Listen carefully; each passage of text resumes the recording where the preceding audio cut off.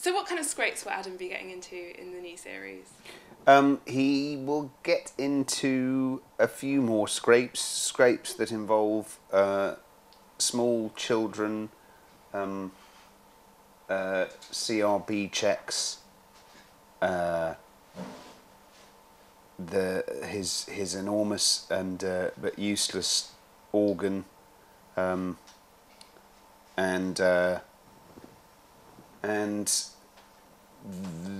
to name but three. 4? How many was that? Yeah. Organ. Yeah. Adam and Alex. Do you just want me to tell you all the stories? I can't tell you the plots.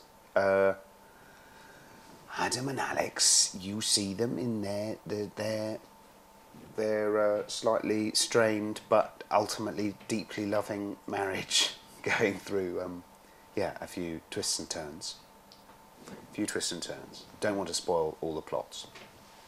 We've heard we might see some more from the other characters, yes. like Nigel and Colin. What can you tell us about that? As little as I can tell you about. Nigel wants to become a vicar. Colin wants to become an electrician. He also wants to become a pizza delivery man. He also wants to get confirmed. Those are their wants. Nigel wants to get a girlfriend. You've had some great reviews from the Archbishop of Canterbury and other priests and vicars. What does that feel like? That feels like a very, very. It's very exciting for us. It also feels like a responsibility, slightly, but one that we try to not carry too heavily, because our audience is quite wide, so should be something for everyone. But it's because I think because because a lot of the stories came from the priests that we spoke to, and so people in the church recognise them as having truth in them. Were you surprised by the stories the vicars were telling you?